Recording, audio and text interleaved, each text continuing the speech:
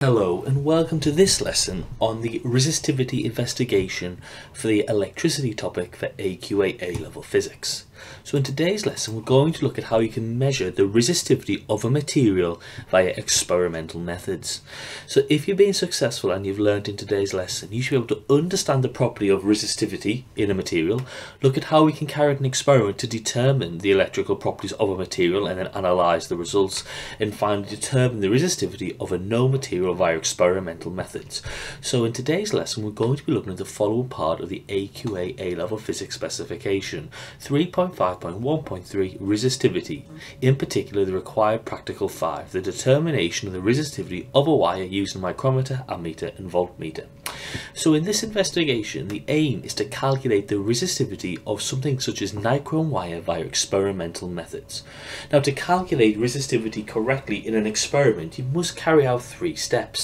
The first step is to calculate the resistance of the wire you'd use in your investigation via current and potential difference measurements taken from the wire. Now the resistivity can be worked out with a graph. The second step is to determine the length of the wire using a ruler and the cross-sectional area of the wire using a screw gauge micrometer, which will measure the diameter of the wire, which you can then determine the cross-sectional area from. Then in the final step you can substitute the values of length, cross-sectional area and resistance in the resistivity equation to calculate the resistivity. So in this experiment we're going to try and measure the resistivity of a sample of nichrome wire. So you've got to experimentally calculate the value resistivity and compare it to an accepted value. So for this experiment you would need nichrome wire, a power pack, electrical wire, an ammeter, voltmeter, a rheostat, a heat-proof mat, a 1 meter ruler and a screw gauge micrometer. Now, the method works as follows. You cut a length of nichrome wire and you must decide the length. You then coil the wire around a pencil and then remove the pencil. You then attach a wire to the component holder. You set up a basic circuit with an ammeter and coiled wire in series with a rheostat and a power supply. The coil should be stretched slightly so that the separate turns are not touching each other. You then place a heat-proof mat under the coil, although you should not let the coil get too hot. You then connect a voltmeter in parallel with the coil. You then set the setting on a power pack and rheostat to ensure that the current is no larger than 1.3 amps. Measure the current and potential difference with the ammeter and voltmeter respectively. Then change the setting on the rheostat and power pack to achieve different current and potential difference readings, taking both positive and negative values. You would then measure the length of your wire and check the diameter using the screw gauge micrometer, and then you take the diameter as the number of places along the wire and then average out the results. So in this investigation you are going to measure the resistivity of nichrome wire. Now nichrome is an alloy of nickel and chromium, and you can carry out this investigation for either a pure metal or an alloy. Now wires are measured in something called SWG, which stands for standard wire gauge. So a wire of SWG 30 has a diameter of 0.3150 millimeters, so you can see where roughly your values for diameter you measure should lie within that. So to measure the diameter of the wire you would retrieve a screw gauge micrometer. Now a screw gauge micrometer can measure to a resolution of 0.01 millimeters. You would then need to retrieve a voltmeter to measure potential difference. Now ideally a voltmeter has an infinite resistance. You would then need an ammeter to measure the current, and again ideally an ammeter has no resistance. You would then get a rheostat for the circuit. Now a rheostat is a variable resistor with 2 connectors, so it can vary potential difference in current to a minimum, but those values can never reach 0. Now if you were going to use a potentiometer is a variable resistor with 3 terminals, and a potentiometer is connected in parallel to the wire in this investigation. Now a potentiometer can produce potential differences of 0 and up to a maximum value. You would also need electrical wires, which would have an internal resistance, and you would need crocodile clips, which are used to connect the rheostat to the electrical circuit. You would also need a component holder to hold the nichrome wire in place. You would measure the length of wire using a meter ruler. Now a good experimenter should decide the length of wire you want to use in the investigation with a clear explanation as to why this value has been chosen. Now the meter ruler should be taped down to ensure the value you measure with it is accurate, and the wire should be pulled taut so that no kinks are present, so an accurate length is measured of the wire. You've also got to ensure that the wire and the ruler are parallel to each other which prevents a parallax error in your experimental results.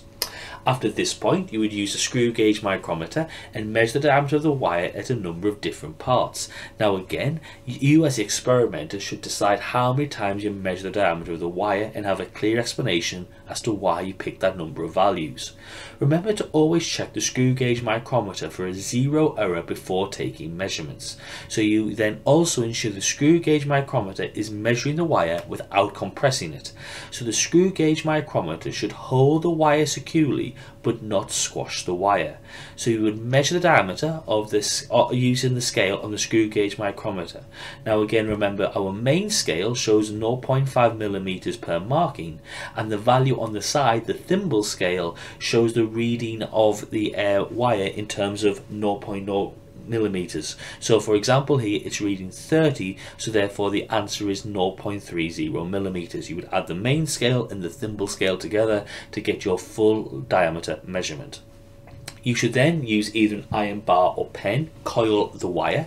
Now the coils should be slightly spread out and not touching each other. If they are touching each other, it will cause a short circuit. So you may wish to use a finger or a pen or an iron bar to achieve this. You then remove the wire and ensure the coils are spaced out and not touching. The component holder is then used to have the coil wire placed inside of it. It uses a safety measure to stop the wire burning the desk and ensuring the coils are spaced out and not touching. You would then use wires and place a power pack, nichrome wire, rheostat and ammeter in series. Try to ensure you've connected so the ammeter is reading a positive value, and ensure that you place one rheostat connector at the top and one at the bottom of the rheostat. Now this system is a potential divider because it splits the potential difference between the outputs. So for example, if the EMF of the power source was 10 volts, well the PD of the rheostat could be 6 volts and the PD of the wire could be 4 volts, and we assume the ammeter takes no PD because we assume it has no resistance. Again, it could be 8 volts for the rheostat and 2 volts for the wire, or it could in fact be 3 volts for the rheostat and 7 volts for the wire. Now this is why a rheostat can actually not produce a maximum or zero potential difference, because it always takes some of the potential difference because it acts as a potential divider, which is a very important idea. But you can use the rheostat to alter values in the circuit, so therefore you've got a different potential difference going through the wire at different points.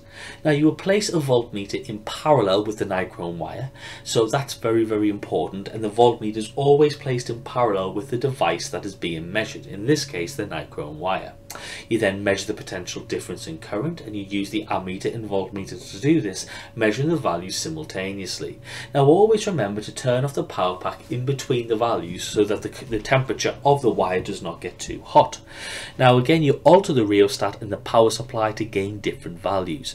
Now the rheostat has an exponential change, not a linear change, so shifting the connector double does not double the current.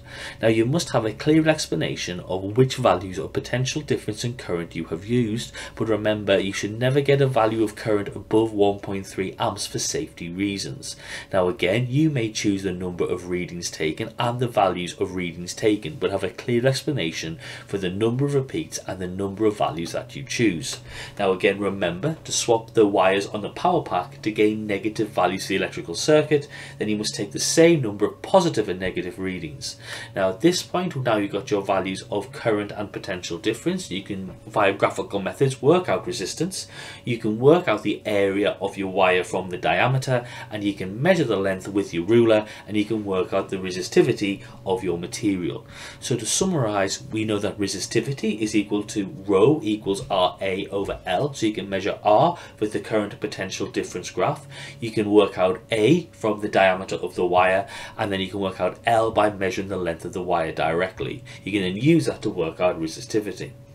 So if we've been successful and learnt in today's lesson, we should be able to understand the properties of resistivity in a material, look at how we can determine an experiment to determine the electrical properties of a material, and then determine the resistivity of a known material via experimental methods.